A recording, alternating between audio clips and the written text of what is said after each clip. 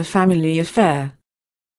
George Clooney brings wife Amal in strapless blue and white gown to LA premiere of Suburbicon. George Clooney premiered his new film Suburbicon in Los Angeles on Sunday. The actor and director, 56, not only brought along wife Amal, 39, but also his Lebanese mother-in-law Beria Al-Madine. Hollywood star Clooney was his usual dapper self on the red carpet, wearing an open-neck black shirt with a black two-piece suit.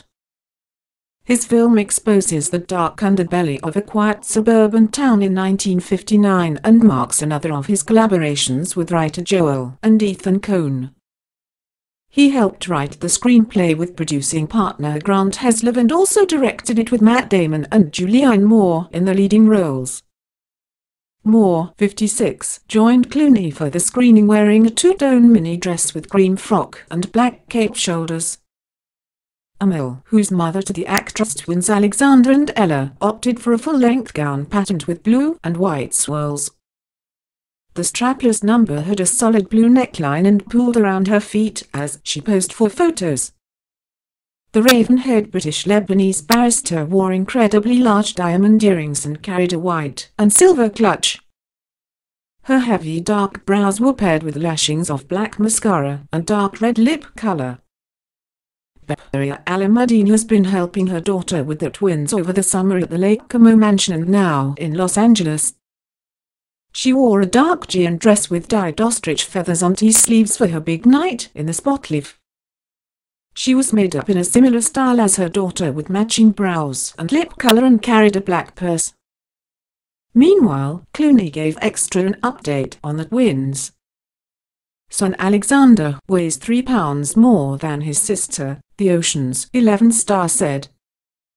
He went on, "They're born with the personalities.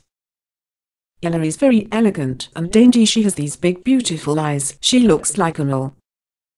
Alexander is just a thug. He's a fat little boy. He laughs louder than everyone in the room. It's the funniest thing," he added.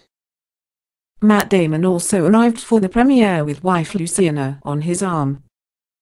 The porn star, 47, wore a dark three-piece designer suit along with a white shirt and black tie.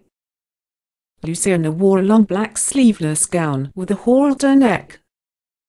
It had a white pattern section at the bodice and embellishments down the front and around the waist. Both Damon and Clooney have spoken out about the Harvey Weinstein scandal. And speaking to Extra, Clooney emphasized again that things need to change in the light of the revelations. "This wasn't just guys hitting on girls, this is assault," he told the TV show. "If we don't address this and really go after Harvey, it will come back."